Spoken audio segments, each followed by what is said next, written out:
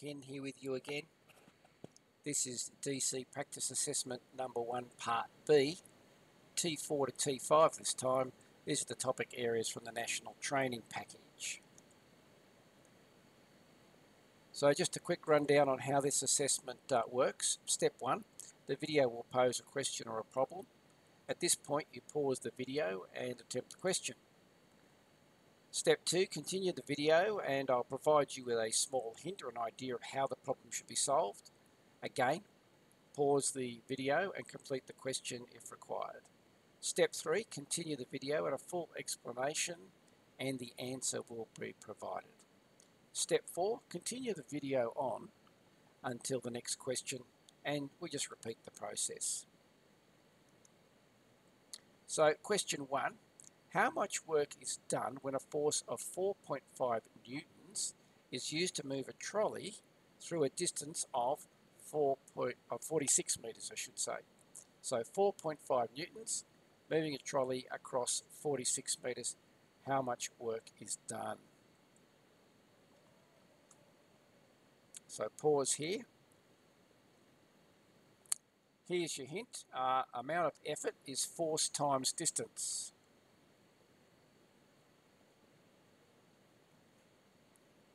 So this was simply just the force of 45 newtons multiplied by 46 metres, which gives you 207 joules, which was option C.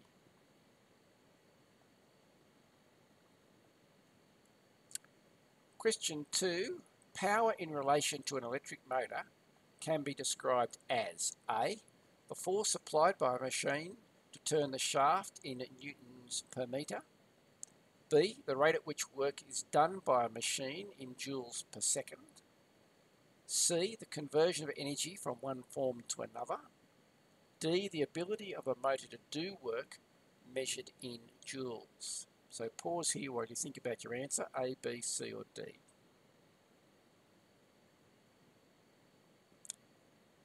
Here's your hint. What is power actually measured in? Can you remember what power is measured in?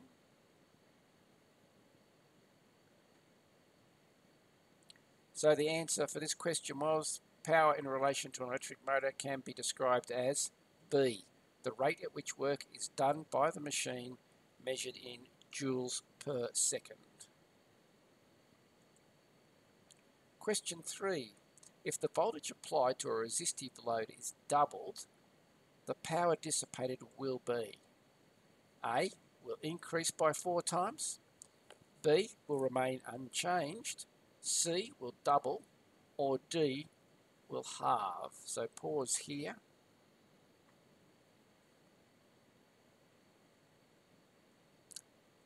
Here's your hint. Get out your Ohm's law wheel and have a look. What's the relationship that you need to be thinking about here, about between voltage and power? Have a look on your Ohm's law chart.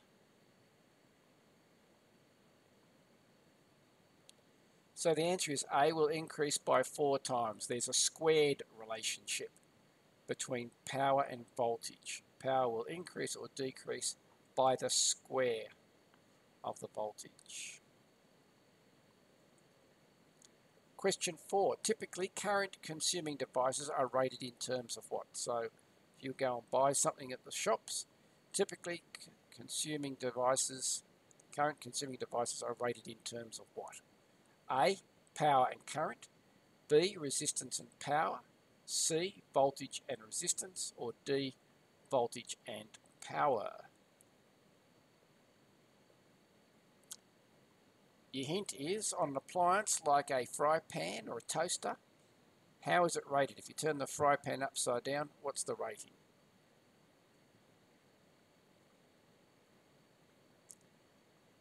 So appliances, particularly heating appliances, are measured in the voltage required to operate them and the power.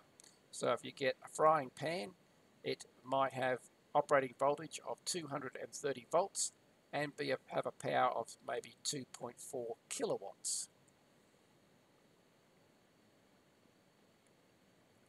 Question 4, in relation to the diagram below, determine the power consumed by the resistor when switched on.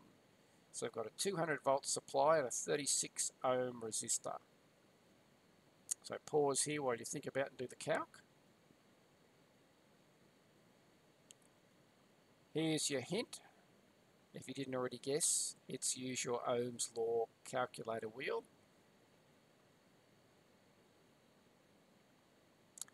And here's the answer. Power equals V squared divided by R. So the power is 200 squared divided by 36. So that comes out at 1,111 watts, or you could round that to 1.1 kilowatts. Question 5. A 2.2k ohm resistor has a power rating of 20 watts. Determine the maximum voltage that can be applied across the resistor without causing damage to it. So how much power can we, how much voltage can we put across our 2.2 kilowatts, our 2.2 kilo ohm resistor at 20 watts?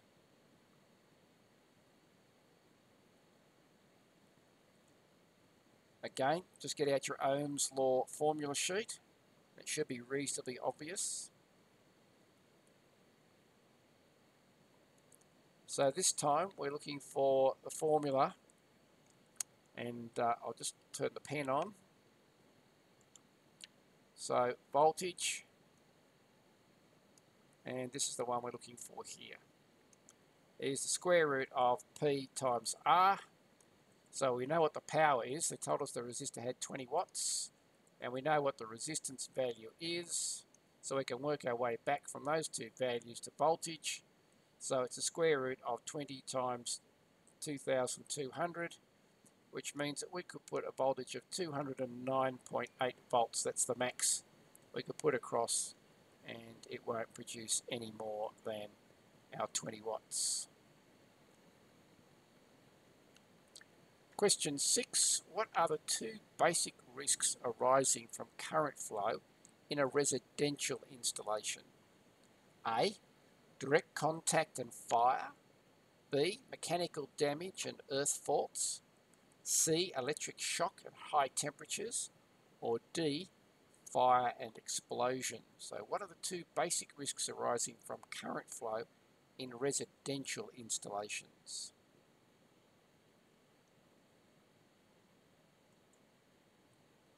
Here's your hint. What are the aspects of electrical current? Write out all the characteristics of electrical current and think about how they apply in a domestic installation.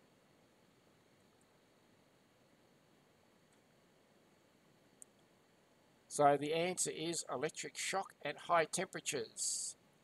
So if insulation breaks down, you might get an electric shock, or if we get high currents, then cables will get hot and high temperatures can occur, and of course that can lead to fires.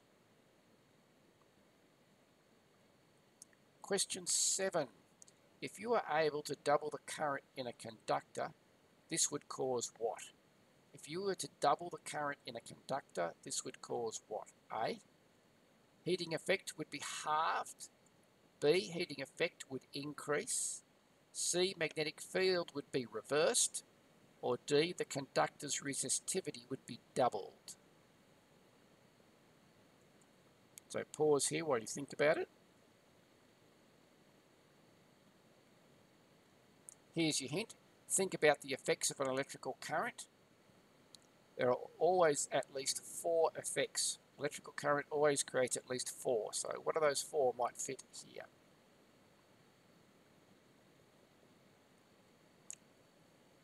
So the answer here, the one that would increase, heating effect. If you were to double the current in a conductor, the heating effect would increase. A says the heating effect would be halved. No, it would not go down, it would go up.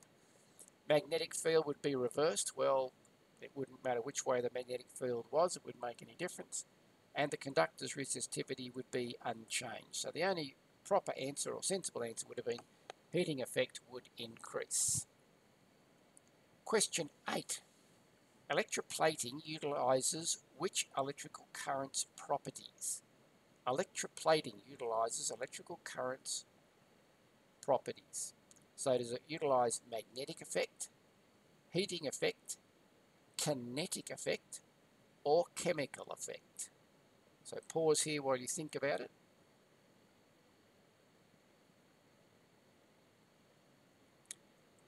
Again, list all the effects of an electrical current and which one would apply for electroplating.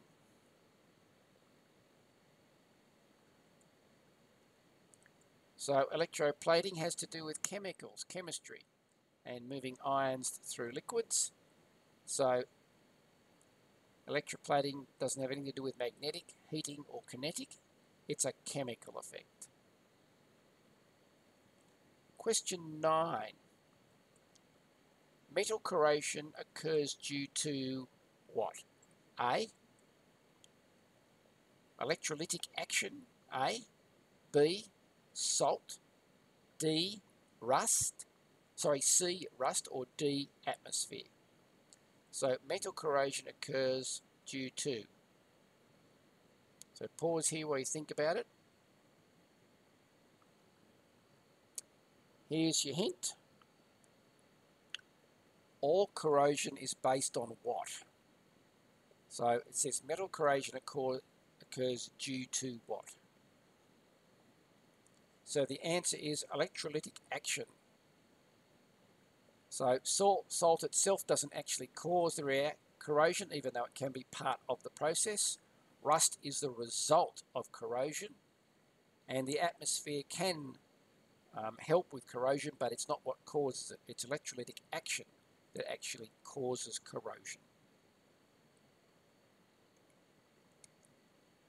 Question 10. AS3000 requires that electrical installations are provided with two forms of protection from electric shock.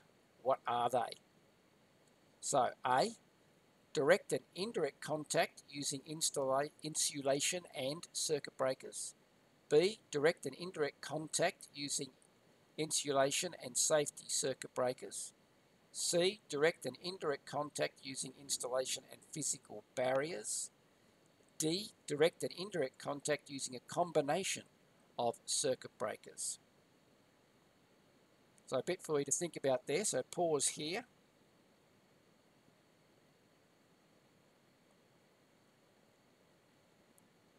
So ask yourself the question, why is protection actually required? And if so, how can we achieve it?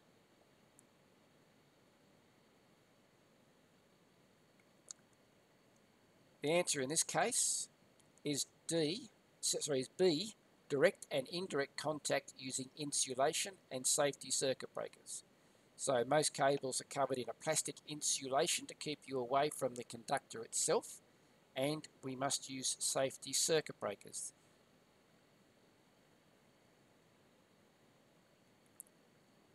So that brings us to the end of DC Assessment Practice number 1, Part B. And again, I hope you've enjoyed that and got some good learning out of those answer explanations.